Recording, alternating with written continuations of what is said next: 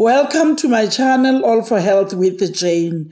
Family, on Tuesday, the 26th of February 2024, at the press conference, Lieutenant General Mkhwanazi, in his presentation, he informed the country that 6 accused in connection with the murder of South African rapper AKA and his friend AKA Tibz Motshoane were arrested. The following day, the number of the arrested accused increased to 7. AKA and Tibz were killed on the 10th of February 2023, and the killers went AWOL.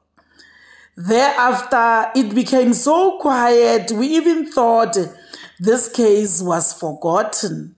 In his presentation, Lieutenant General Mkhwanazi indicated that the same strategy that was used in the arrest of the Senzo Meyiwa suspects was used in this case.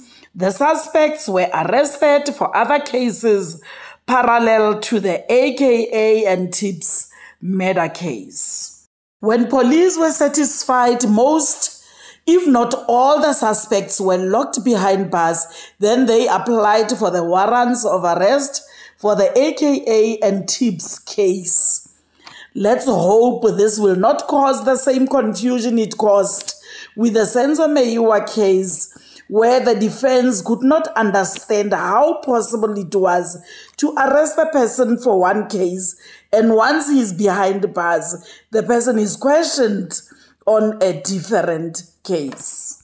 Anyway, family, let's get back to this video. The purpose of this video is that I want us to look into the cases that were allegedly committed by these AKA and Tibz suspects. So we're going to look at the first two, and then maybe in the coming videos, we'll look into the others. The reason is I don't want to have this video being very long.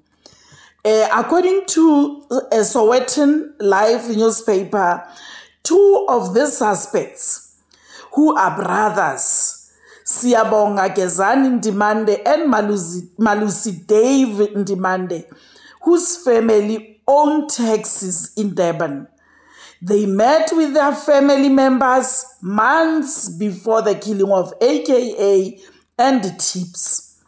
Then Ndimandes had a meeting plotting to kill another taxi boss by the name William Kunene. It is alleged that William Kunene was one of the taxi owners who was involved in taking over a taxi route at Malagasy. Apparently, the route belonged to the Ndimandes, and obviously, because of that, they wanted to delete William Kunene. In this deal, Siyabonga Gezani Ndimande, who is famously known as llllers, was the one who was giving instructions on how the murder of William Kunene would be committed.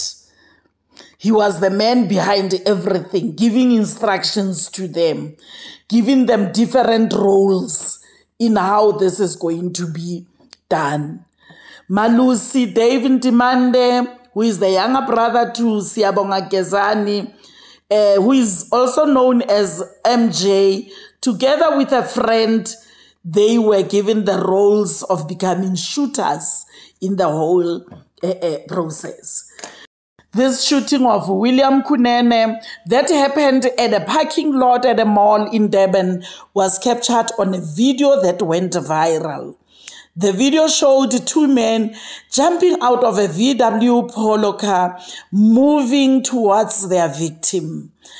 These 2 men were armed with a rifle and another one armed with a pistol. The shooter with a pistol went straight to Kunene and fired at him at close range and then ran back to the car. The one with the rifle seemed unconvinced of the job done, and he approached the victim, who was flat on the ground, and fired more shots at him. Family, this is very sad. Later the same night, it is alleged that the Ndimande brothers, together with other assailants, met at the Blue Waters in Durban. At the Blue Waters Hotel, they met with the elders of the Ndimande family and celebrated their success in killing the deceased.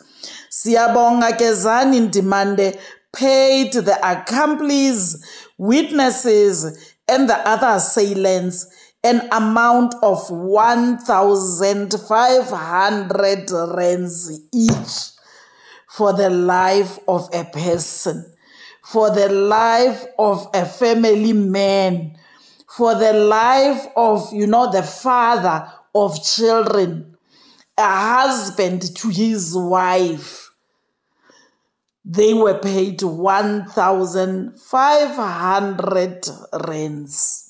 3 months later, after the killing of William Kunene, AKA and his friend Tibz are murdered outside the restaurant at the Wish in Durban. Then after AKA and Tibz were murdered, the two Ndimande brothers disappears from Durban. So allegedly, or maybe apparently, that's the time when they went to hide in Eswatini.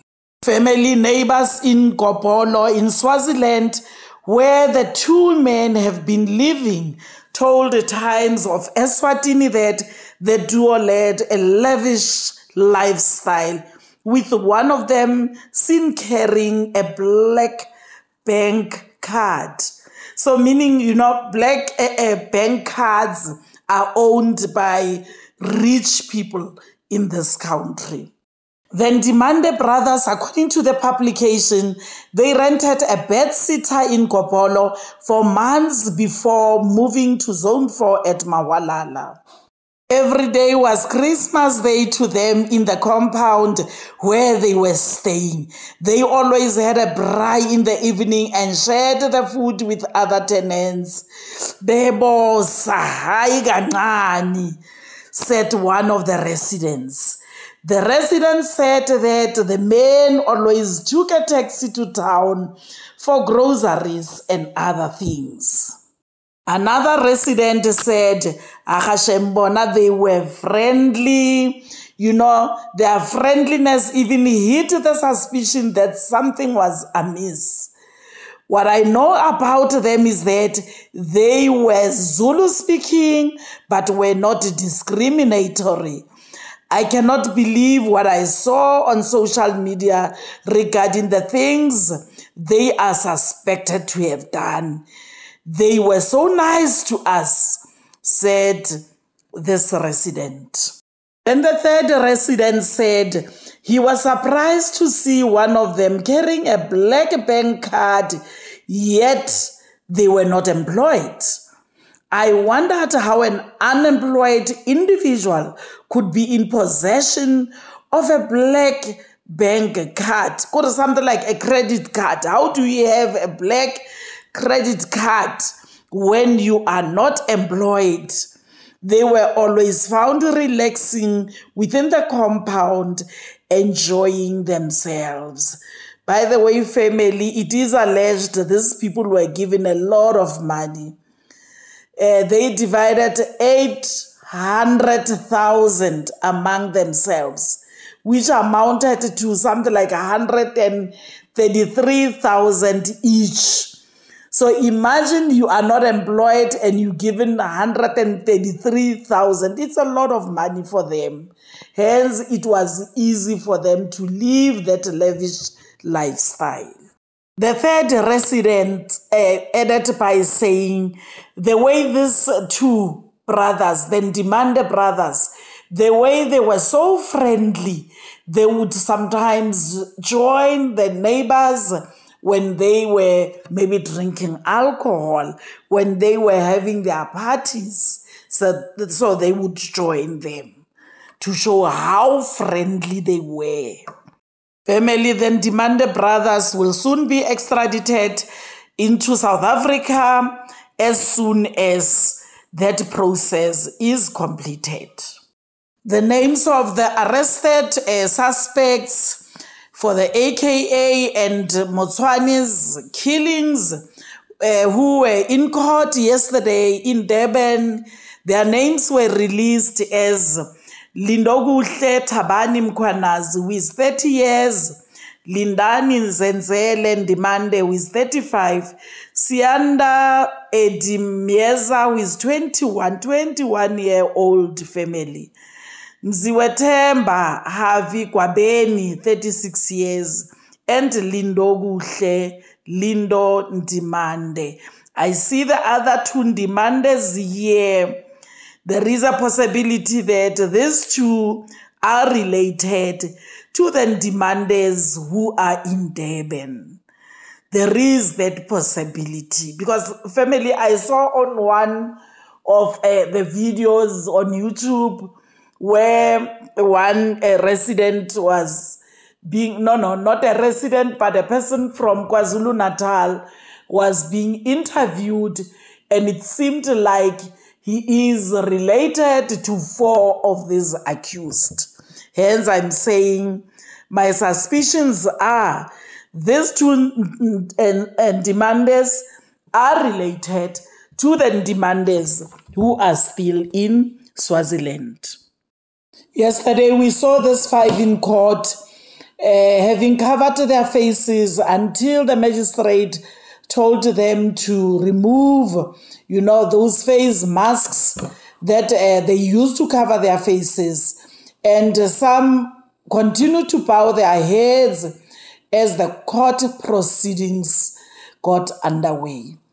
Family, and later, outside the court, we see AKA's father being interviewed by the media, saying his wish is to see the mastermind behind the whole thing being arrested. Family, this is very sad indeed. In the next videos, we will look into who are the other accused people in this case. We spoke about the 2 Ndimande brothers, and then we look into the others. Family, thank you very much for watching this video to the end. Please like it before you leave. Subscribe for my channel if you haven't done so yet. I love you, family. Thank you. Bye.